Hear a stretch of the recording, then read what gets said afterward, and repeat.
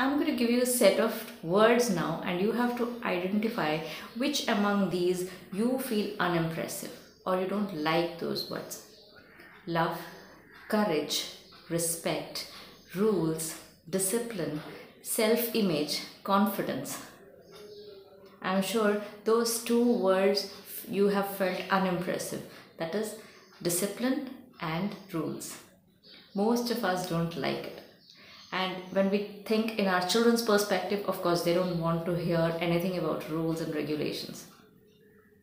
Now, disciplining our child, or discipline, is something I can say it's a long and vigilant process of guiding our children from the childhood until they reach adulthood. Our ultimate goal as parents is to make them get that responsibility, or make them a responsible person, bringing into that maturity level to be in that society, to enjoin good and forbid evil.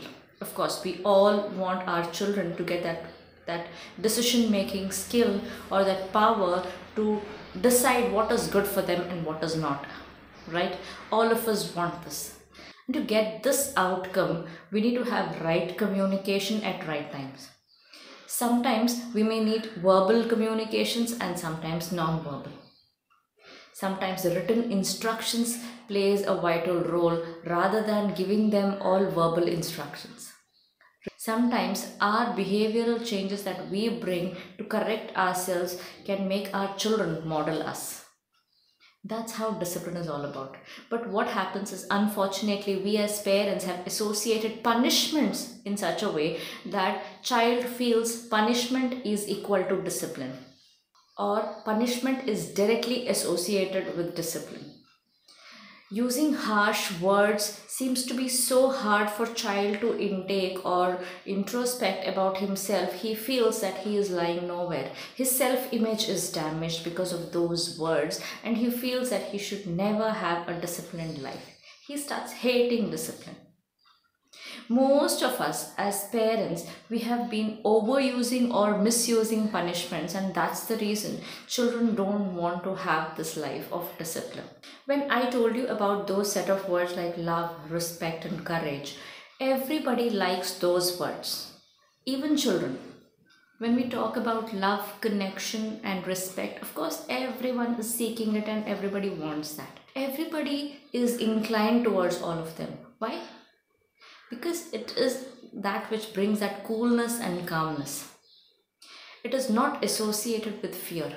We have connected discipline with harsh words or punishment. So one thing what we have to do is, we should make our children feel loved. Only then we can discipline them. Only then we can correct them.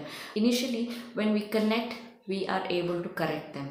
So we should be mindful in the way how we deal with our children to discipline. Of course, disciplining our children is mandatory, but how to discipline them, this matters a lot. The more the child is felt loved, easier it is to connect, or easier it is to discipline that child.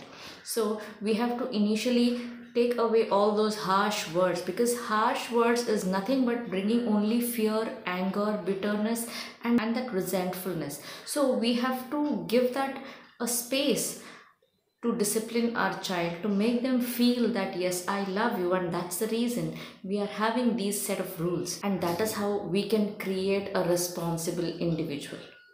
So let us be mindful about our approach in disciplining our children. When you show your unconditional love and then discipline your child, you will get to that real outcome, or that desired outcome. Think about it. So before leaving, if you haven't yet subscribed to my channel, do subscribe and hit the bell icon so that you get notified whenever any new insightful videos are uploaded on YouTube.